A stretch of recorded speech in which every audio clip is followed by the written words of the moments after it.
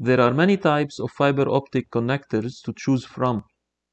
Since the introduction of the first commercial fiber connector, the Deutsch 1000, in the 1970s, till today, fiber connectors have went into a great journey of improvement and advancement. This was a mandatory growth to cope with the higher bandwidth demand that we see day by day. In this article, we look at the most famous connectors that are still used, and at some of the new connectors that will have their bigger share in the future. First, let us take a moment to look at the different types and classifications of fiber optic connectors. Fiber connectors could be single mode or multi-mode. All connectors that we see today are mostly physical contact or PC connectors. In multi-mode connectors, we have two core sizes, the 62.5 over 125 micron and the 50 over 125 micron. In single mode, however, we have only 9 over 125 micron. If you wish to see more information about fiber optics, you can click the link above for an overview about fiber optics. For better performance, in single mode connector, we also see ultra physical contact UPC and APC angled physical contact connectors. We will talk about this in the next slide. Initially, connectors were made with a flat contact, having a flat surface. The PC connector have a slight spherical cone design that gave a great improvement in the performance. The UPC connector is an improved version of the PC connector with a better convex and surface finish, resulting in even better attenuation and return loss. The APC connector adds an 8-degree angled tip that results in low return loss in the region of -60 dB.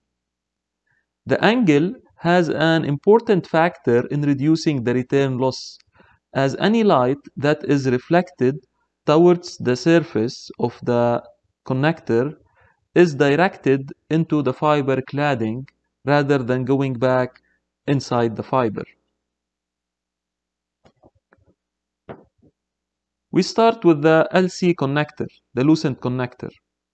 This was developed by Lucent Technologies towards the end of 1990s. Sometimes it is also referred to as little connector. It is a small form factor connector incorporating a push and latch design, providing a pull-proof stability. It is one of the most used connector types worldwide. LC connectors use 1.25 mm ferrule. This ferrule is also used with other connectors like the MU and LX5 or E2000. The LC connector is easily terminated and it yields a good performance. It's also a preferred connector for the single mode fiber. LC connectors are available in single mode, multi-mode, and in UPC, APC, and PC connectors. The SC connector was the connector that dominated the market for over a decade before the LC. It was introduced by NTT from Japan in the mid-80s.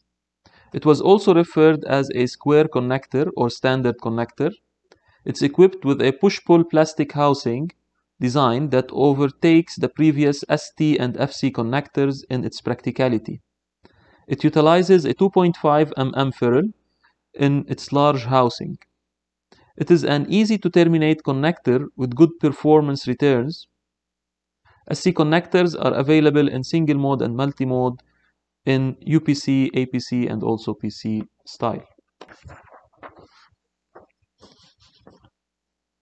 The straight tip connector, or the ST, was developed by AT&T shortly after NEC introduced the FC connector in Japan. The ST has a twist lock coupling mechanism secured by a metal binode fitment. It is more complex to manufacture and install than the SC and the LC connectors. It has a 2.5 mm ferrule. ST connectors are available in single mode and multi-mode. The single mode connector is not available as an APC polish, and the reason is that it misses an alignment factor. The field assembly connector, FC, also referred to as ferrule connector or fiber channel, was the first connector to use ceramic ferrule. This connector, as I mentioned, was developed by NEC in Japan. It has a round metal screw type fitment with alignment key that allows for an APC connector configuration. It has a 2.5 mm like the ST and SC connectors. It is known as a good performance in high vibration environments, and it's preferred for industrial application and for measurement equipments like OTDRs. The FC connector is also available in single mode, multi-mode, and in PC, UPC, and APC polishes.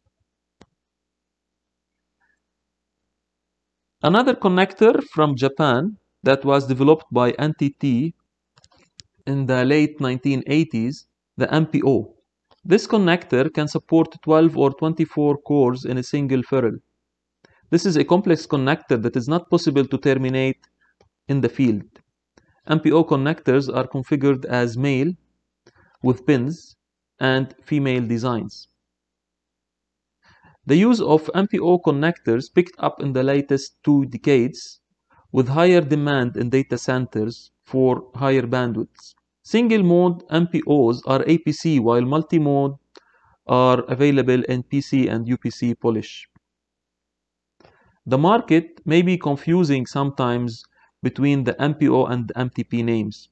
However, the fact is MTP is a brand of an MPO style connector, trademarked by the US Connect.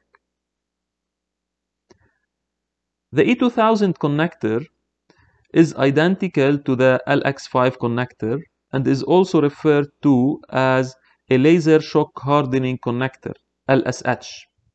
It's similar to the LC connector in shape, but with a shutter over the end of the ferrule. It utilizes a snap-in and push-pull latching mechanism. It is made using monobolic ceramic ferrule that results in the lowest loss in the industry at just 0.1 dB. E2000 connectors are available in single mode, multi-mode, and the single mode connector is available in PC, APC, and PC as well.